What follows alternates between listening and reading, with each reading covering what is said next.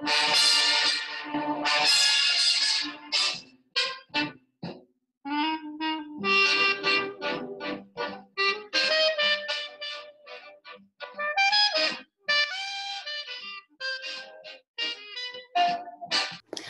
guys, how are you? Welcome to episode 7 of season 2 of Living Well. We are focusing on songwriters still, just because I truly believe in the power of songwriting and how it helps us tap into our emotions and tap into how we're feeling, which is sometimes a really hard thing to express.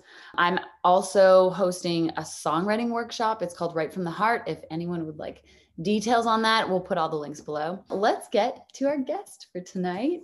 A Virginia native, she moved to Nashville, Tennessee to pursue a career in songwriting and has since proven to be quite the driving force. She has had songs recorded by Keith Urban, Darius Rucker, Lauren Elena, Pink, Thomas Rhett, Camila Cabello, Selena Gomez, Tim and Faith. The list goes on and on. In 2017, she took home a Grammy for Best Contemporary Christian Performance and Song with her fellow co-writer, Hillary Scott. Please welcome our guest for today, Emily Weisband.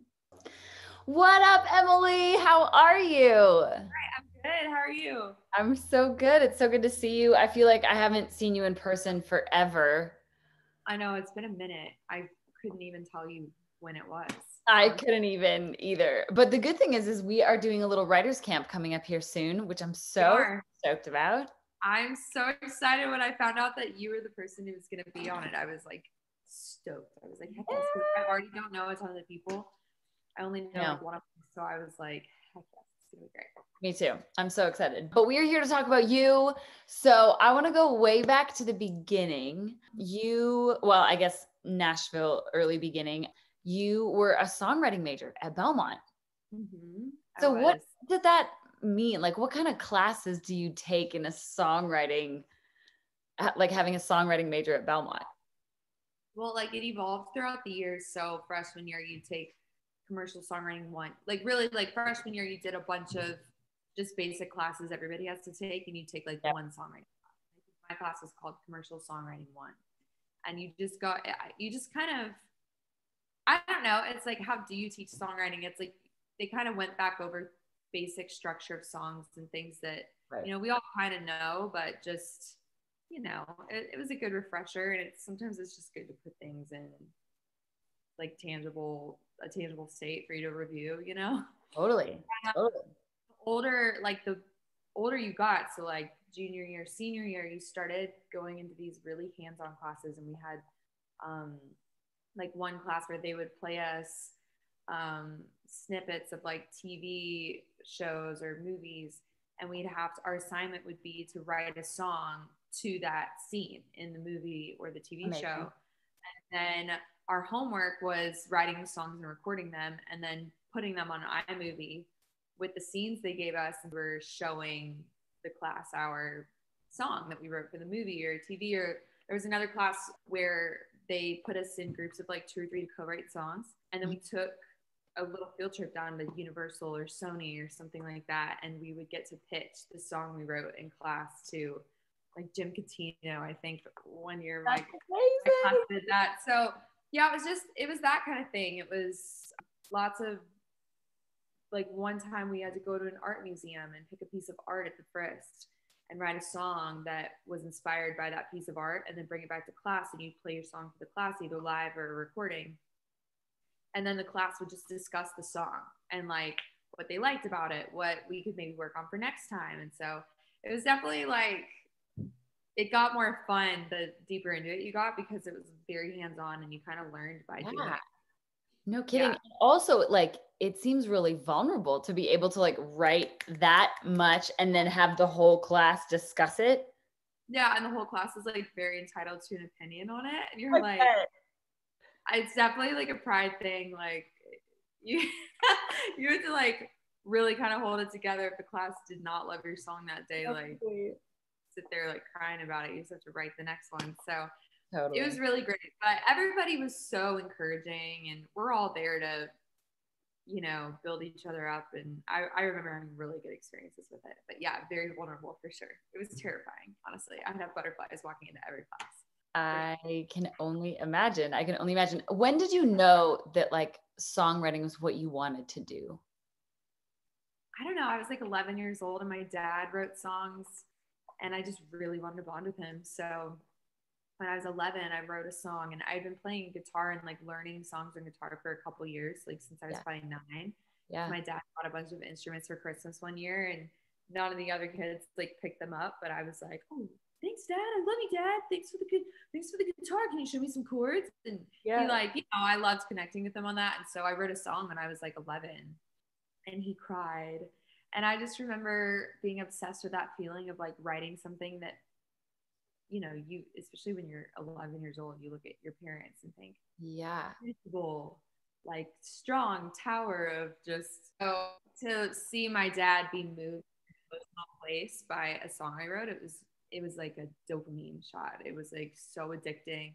And I was like, oh my gosh, I can have that effect on people if I write songs. Like, and it just made me want to keep writing songs. So I would come home every day and write something and show my dad. And it was like our way of bonding. But I very quickly locked into this mode of just like chasing down that like puzzle, like putting that puzzle together that would just like completely make a grown man cry, basically. My grown strong ass dad cry, you know what I mean? And love it. I was like, man, so I was just hooked and I don't know. I didn't really think about doing anything else. I mean, I thought about going to medical school for a minute, but then I was like, who am I kidding? I love music.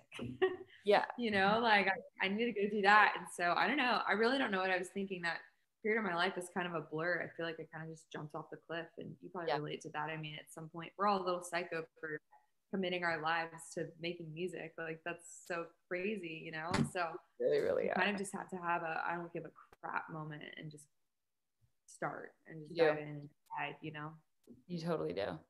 What was it like to win a Grammy? You won a Grammy. I think everybody who's in the music industry, artists, songwriters, it's on our bucket list to win a Grammy. And you've done that. Like, how exciting was the award show? What was going through your brain? I mean, nothing was going through my brain. I was terrified. I was like, I could not believe that I was there. I was just so, I was starry-eyed for sure, Yeah. I sick to my stomach. I mean, it's the sickest to my stomach I've ever felt. And you're honestly like, I remember right before they were about to call they were announcing like the nominees and stuff. And I remember sitting there thinking like, dead puppies, like, bombs, blah, blah, blah. Just like about terrible things because, you're trying to like just make yourself not so overly excited and just spastic. And I'm just thinking about all these sad things and like, it's just so I don't cry and have a total meltdown. And they called it and I just could not, I could not believe it. Wow. That's like, it's just, incredible. You can't even describe that moment. You just cannot believe it's happening. And you're like, yeah, no kidding.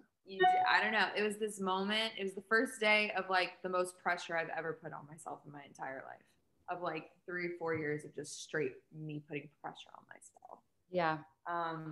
Because, you think like I was so young and there were so many people there who had been writing songs decades longer than I have and have been at the Grammys decades more times than I have and have never stood on that stage actually. But here I am like 2 years in my publishing deal standing on the stage thinking, oh no, unless this happens again, this is a total fluke. You know what I mean?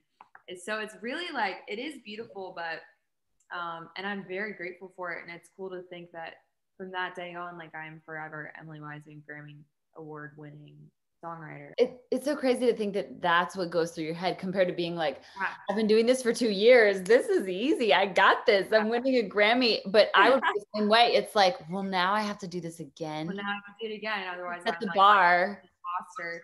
And everybody's like, wow, you wrote that well, you Grammy.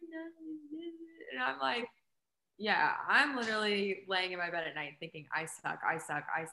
I didn't write a Grammy award-winning song today and I suck. And it's never going to, you know what I mean? And so but you need to realize that 99% of humans on the planet have never or will never write a Grammy award-winning song. We're already in that like upper echelon of writers on the planet. I know. I'm so grateful for it for so many reasons. And it really was a huge turning point in my career, but also personally. I mean, I was going off the rails a little bit. I was raised in church and stuff. And around that time we wrote that song. It was a gospel song, Christian song, and I didn't really care about God when we wrote it. So to win a Grammy for a song about God, and I didn't even care about God when it was happening, it was definitely the first day in like a new beginning faith-wise, because I had, growing up in church, it was like I was such a performance-based person, and I was being able to experience this like monumental, rewarding thing. I don't know. It was very much hey kid, I want you up here. You didn't necessarily do anything to deserve it. I want you here. You know what I mean? And it was, I don't know, it breathed a lot of beauty back into my relationship with God, because it became more about like his love for me rather than all the performance-based bullshit I'd let myself get wrapped up in my entire life, you know? So absolutely. If that's not a sign of just like, yeah, hey, listen to this, then I don't know what it is. Like, you're just getting started. Like, yeah, you're on the ride or you're not, you know what I mean? And so I'm very, very grateful for it. And I also, it really, you know, helped me learn to find my mountaintop moment. totally. And that's not always going to be award shows. Like, how many times in a year does an award show happen? And this year, I mean, It's so weird. It's so weird. Yeah. So weird. So it's like, somebody told me one time, they're like, you got to find your mountaintop moment that keeps you going in the mundane. Like, on the days when award shows aren't happening, or EP or album releases aren't happening. And so mine is getting a demo back, you know what I mean? And knowing that it sounds so freaking good. It did not exist that morning. Yep. And now there's all this new hope and new opportunity about what could happen. Like, where's the song going to land? What's going to happen with it? That new energy into it.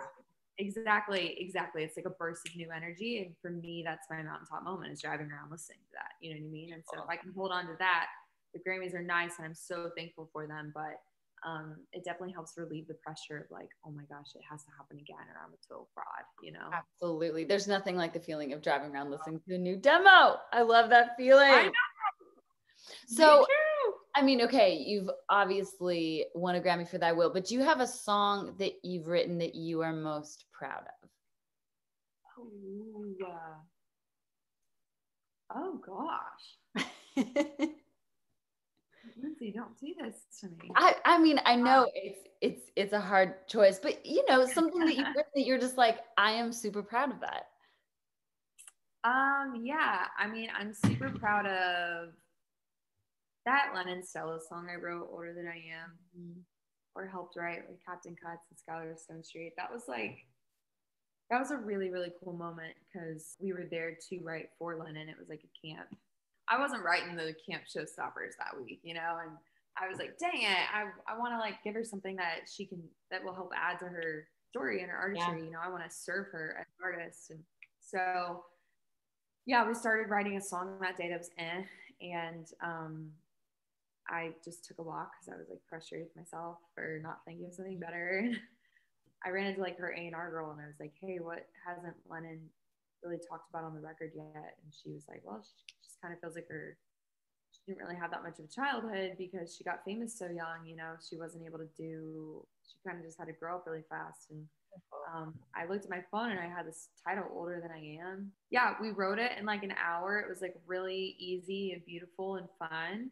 But the most rewarding part of it was that later that night, we all went to dinner and her A&R was like, Lennon, you got to hear the song they wrote for you today. You'll love it. And we played it for her. She went in the corner of like the parking lot of this Mexican restaurant in Cabo.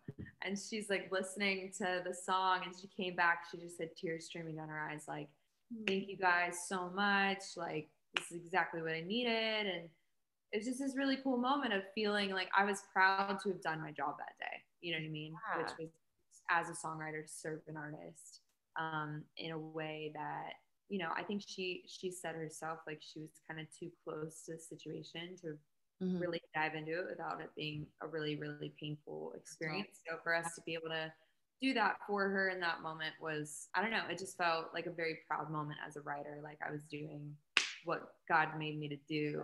Really fulfilling that purpose.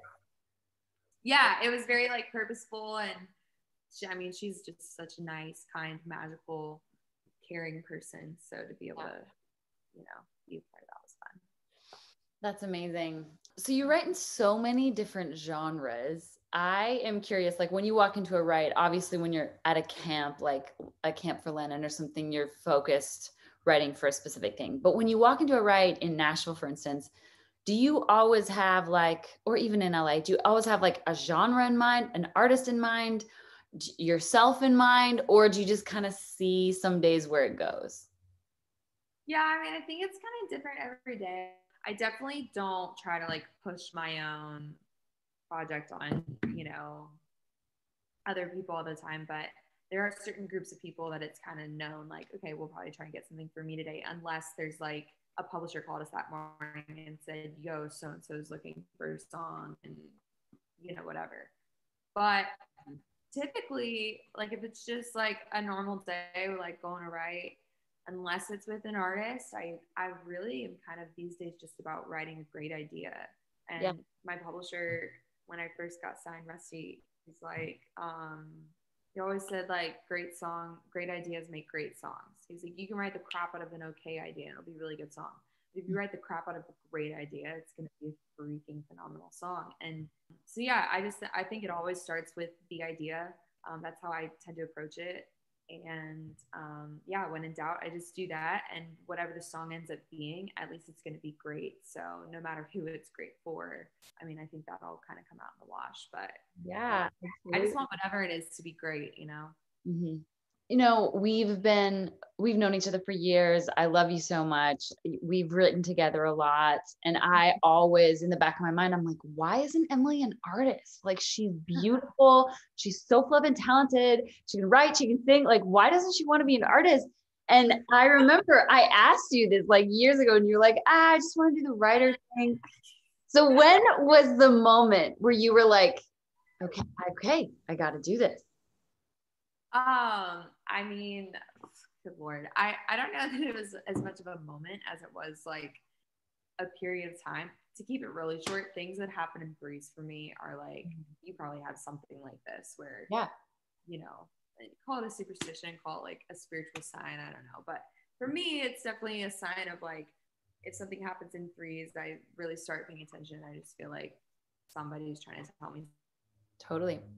I got a Christian pop and country record deal offer all in the same week, and it just kind of like it was back in like 2015, and I was like, this is weird, like three, dang it, and it wasn't for like a specific genre. It's just kind of like three different labels over the course of a week in three different genres asked me if I would be down to make a record with them, and my answer to all of them was no, but it definitely planted the seed in my head of like, oh no, is like what's going on? Because I had in legal writing, I was never going to be an artist. Like in my publishing deal, we said there was no artist language in it because, I really wanted to brand myself as someone who was a servant to other artists. I didn't want artists like you, like if we were writing, I didn't want you to think, are we going to write for me or Emily? Like I wanted you to know that I was there for you that day and have no doubt in your mind about that, So that's kind of was my approach.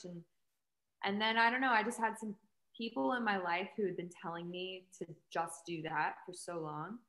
Their tunes started changing a little bit, and that paired with three opportunities in 1 week, paired with just this like weird shift in willingness in me. I don't know, it was like a bunch of things that kind of created this perfect storm of like, okay, let me sit down and write something and not think about Totally. when I write it, not think about chasing a Lady Antebellum idea. You know what I mean? Yeah. Like, what does that even sound like? I don't even know. And so when I sat down and did that, I mean, it took like a year, honestly, to write the first one that was like, wow, this is mine. So I kind of just did it like here and there simultaneously. But one day I wrote one that I was like, damn it, this is my song. Yeah. And yeah, it just kind of like confirmed that it was something I was supposed to do. And ever since then, it's just been this like crazy journey of like learning how to balance my ego with my belief in myself and freaking, just how it is. I mean, the mental game of being an artist is absolutely it is a thing. It's definitely a thing. It's different every day. It's an emotional roller coaster. It takes constant navigation. Yes, absolutely. But you are doing it so beautifully. And I'm just so proud of you as a fellow female in this town. It's just been amazing watching you grow and spread your wings and still write in the community. You know, your EP, Not Afraid to Say Goodbye, is so good. Thank you so much. And you're so sweet. Like, you've always been one of the nicest, most supportive people I've ever met. And artists have, I'm not talking about anybody in particular, I'm really talking about myself. I learned this about myself being an artist last year is me is very easy. It's a very easy thing to slip into. I've never known you to be that way ever. Like, you've just always been so outward turned. And I mean, you're an artist and you're interviewing other artists on the internet every week. You know what I mean? Well, I just like lifting each other up. I think in our community, specifically like this town, it just is such an environment for that. And I think that, you know, high tides make higher ships. What's the saying? Rising tides make higher ships, whatever it is.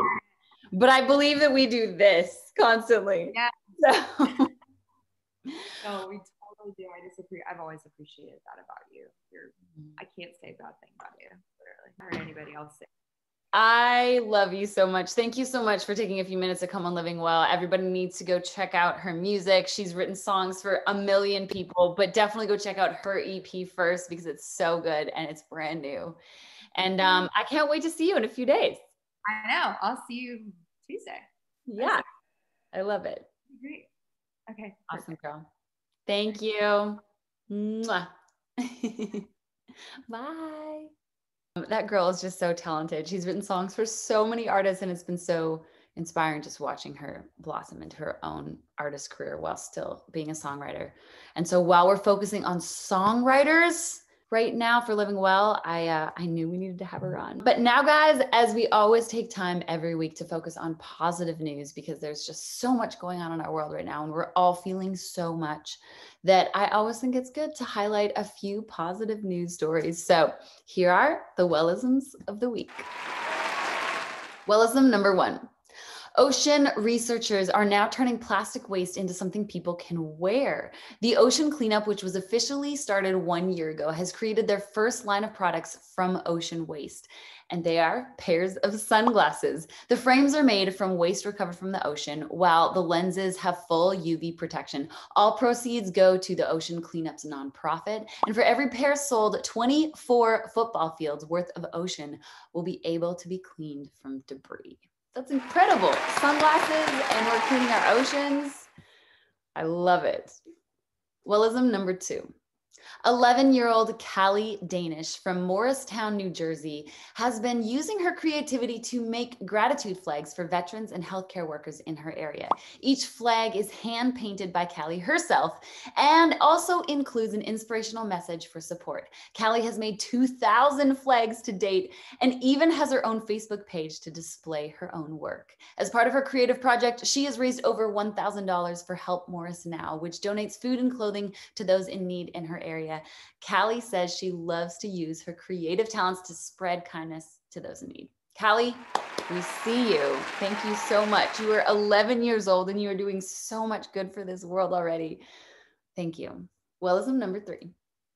21-year-old Chris Nickett crossed the Ironman triathlon finish line at 16 hours, 46 minutes, and 9 seconds. He set a new world record and became the first competitor with Down syndrome to complete the race. Chris spent 4 to 8 hours training every single day leading up to the race. And even though he hit a few challenges on the course, he was determined to make history. Chris hopes that this helps encourage other kids with Down syndrome and hopes to help change people's view on what people with Down syndrome can do. Chris, you are an inspiration. Thank you so much. That is such an amazing story. All right, you guys, thank you so much for listening to episode 7, I guess watching episode 7 of Living Well.